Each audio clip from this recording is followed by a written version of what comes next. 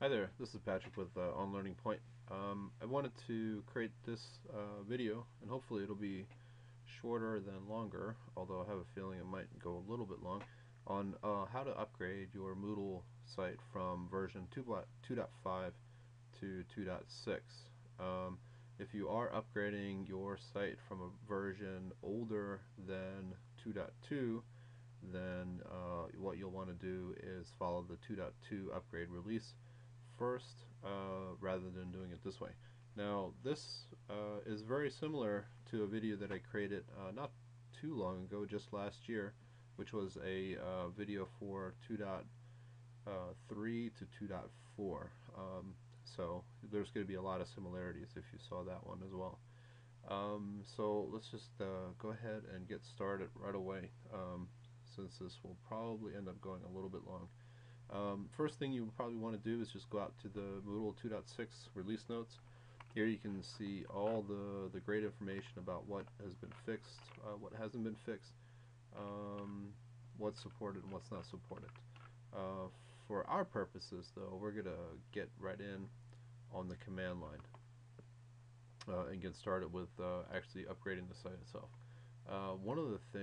The next page that I want to show you here before we start with that is the actual upgrade page, and this is the one that we're going to be following very closely.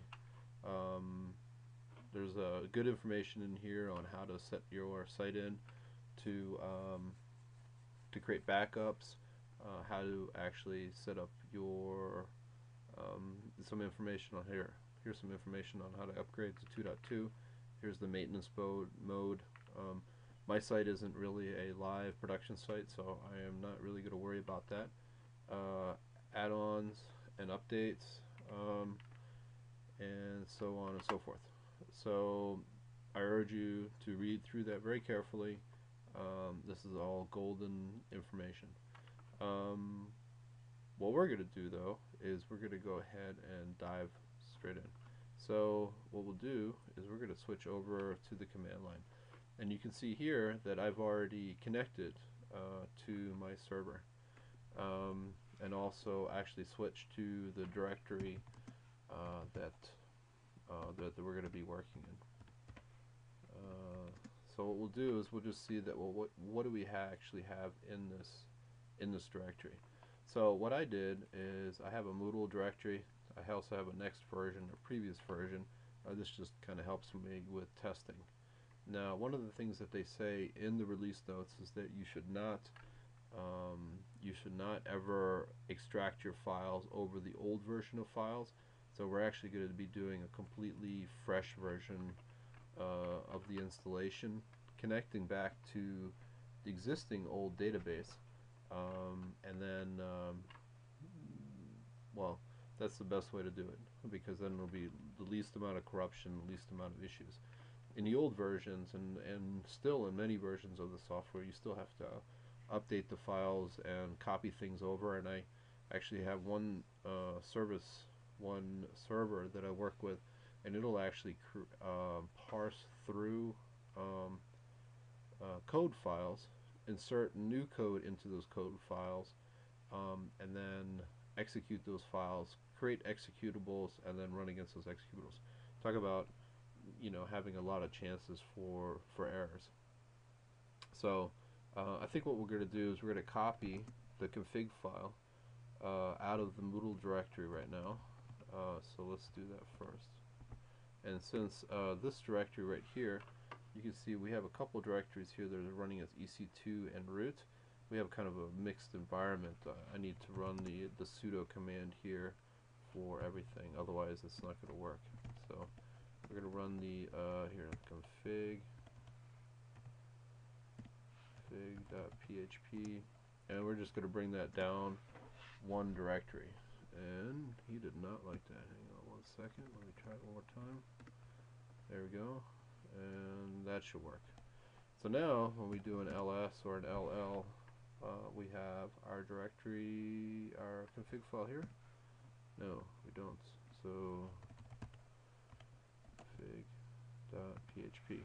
So what this command is doing right here is going down one directory, slash, and it should put us into the directory that we're in right now. And it did not.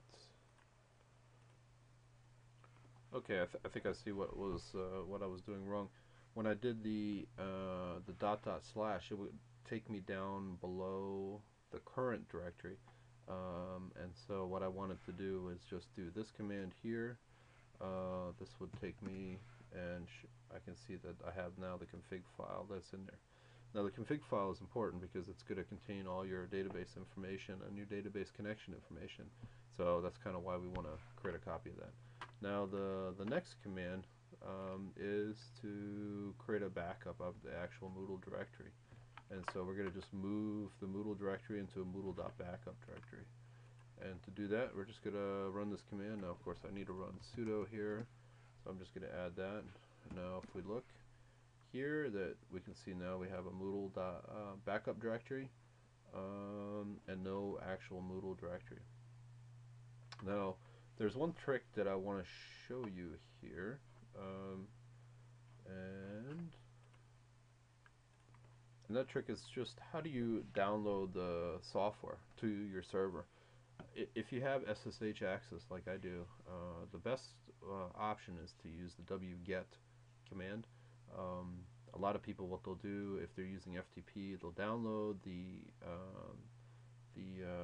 zip file to their desktop, unzip everything, and then upload everything back up to the server. It's not a great way to go, and there's a couple reasons for it. One is your files can get corrupted on the way down. It could get corrupted during the zip extract. It could also get corrupted, and this is most likely the case, it'll get corrupted as you're uploading the files again. Or maybe it's not corrupted, but maybe the files will get interrupted. And so it only takes one file, one important file, to get corrupted before something bad actually happens with your site. And you may not understand what's actually wrong with it. You may think that the upgrade actually went great, but it actually was because of this one file that may have not made it to it. So for that reason, I always recommend the wget. And let me show you how to do that. So first of all, what we need to do is grab the URL for the download directory. So I just went to download.moodle.org. You can see that there's the beta version right here.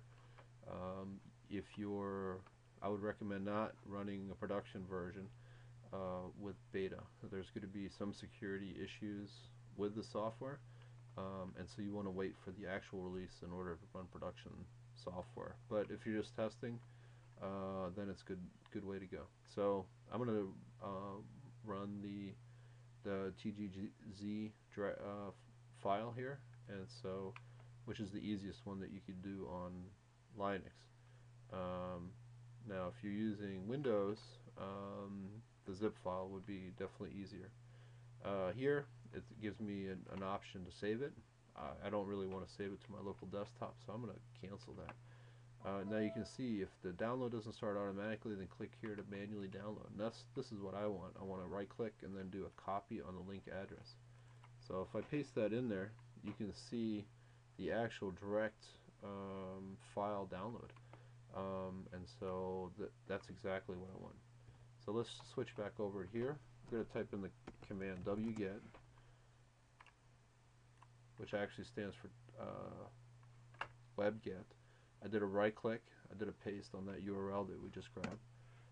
It's going to download, so just like, because I'm in a directory that I can't write to, I just need to choose sudo. And it only takes, this server is very fast, so it only takes moments for it to download. If we do a list directory, we can see, here's the one that I downloaded earlier, and then here's the one that I downloaded just now, just seconds ago. So after that, the next thing we're going to do is we're going to extract that directory. That's what we're just going to do right here. We're going to paste this in here. I'm going to also do a sudo here as well, just to make sure that it's going to work. And there's something wrong here. And it looks like I just did a little typo on the actual directory name. This is because the what it's actually called is a little bit different than the file that you're actually downloading. So I think this will work right here. Yes, you can see all these files are for extracting right now. Next thing we want to do is we're going to want to go in and we're going to want to copy back that config file into the directory. Now I created my own backup file, or you could do it right from this backup directory that it created.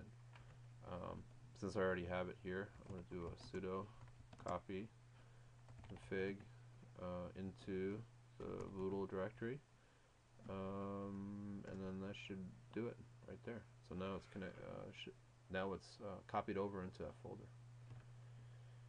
Next step is any themes that you have, you would copy those over. I don't have any themes loaded on this server, so I'm not going to worry about that. And then any modifications that you run also.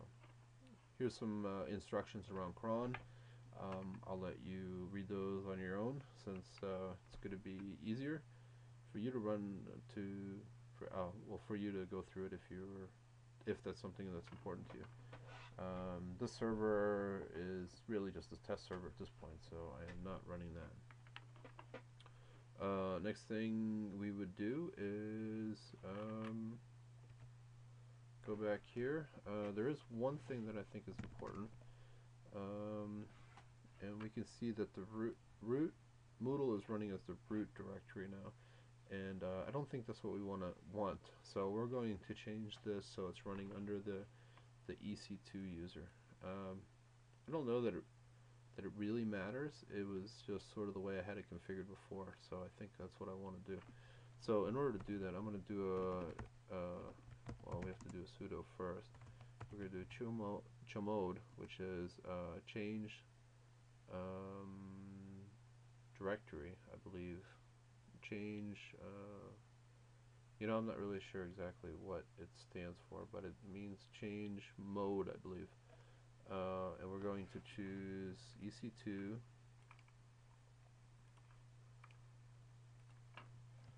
do a colon, EC2.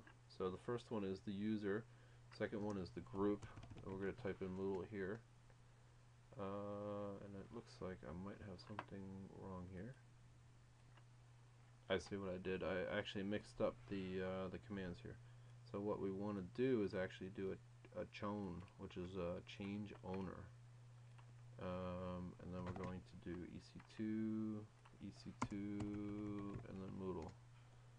And you can see that I am not root, so we'll just do a sudo,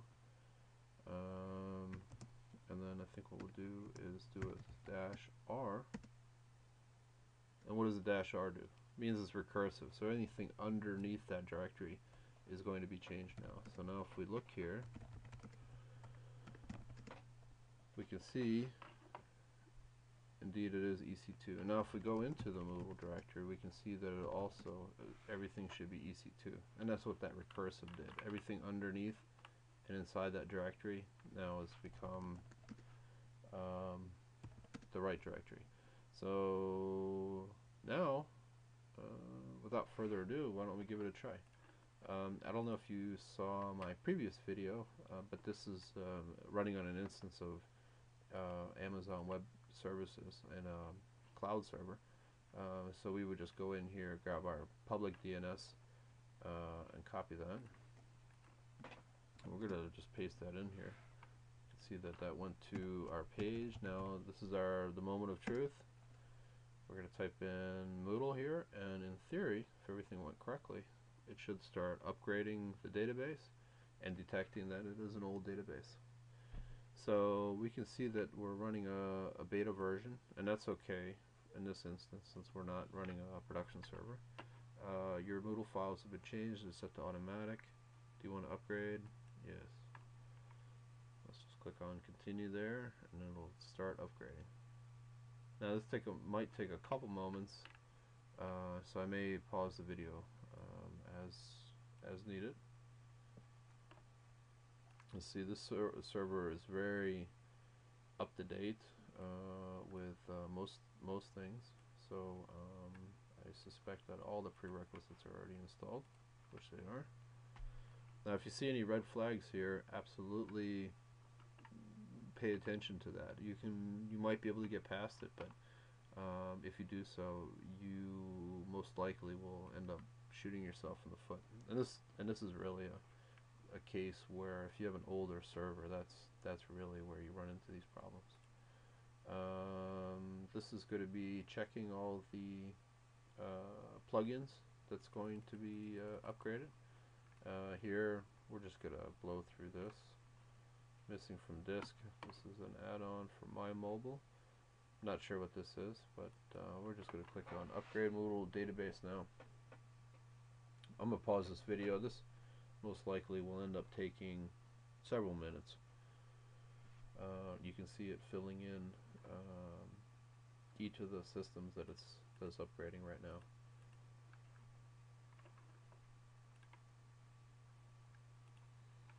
And so once you see that the scroll bar on the right hand side has stopped scrolling down, just scroll to the very bottom of the page and you'll see a small little continue button down here.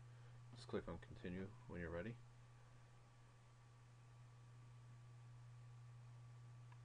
And there you are. So now what we can do is go ahead and log into our server.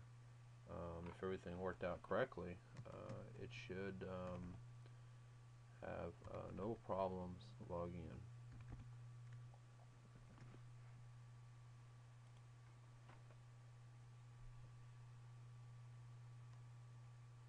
One way you can verify that you're actually running the 2.6 version is to scroll over under the administrative tools. This looks like there's some new options here. We're just going to blow through this and not really worry about that. It's probably something that you should spend a couple minutes going through and looking at. For the purposes of this video, we're just going to click on Save Changes. I'm sure this is something that you could go back and set if you needed to. Also, depending on the amount of content that you have loaded on your server, you may need to go in and tweak some of those SCORM settings that I saw go by. And I'm not really 100% sure of the ramifications of doing that. So what we want to do is just go over here, double check that yeah, indeed we're running 2.6 beta, and that's pretty much it. So I appreciate you taking the time to listen and view this video, and if you ever have any questions, I wanted to just direct you over here to our contact form, which is Onlearningpoint.com/contact. If there's anything I can help you out with, or any questions that I can answer, I'd be happy to. So just click on your name, your email, type in some comments, and that's pretty much it. So thank you for watching this video, and hope you have a good day. Thank you.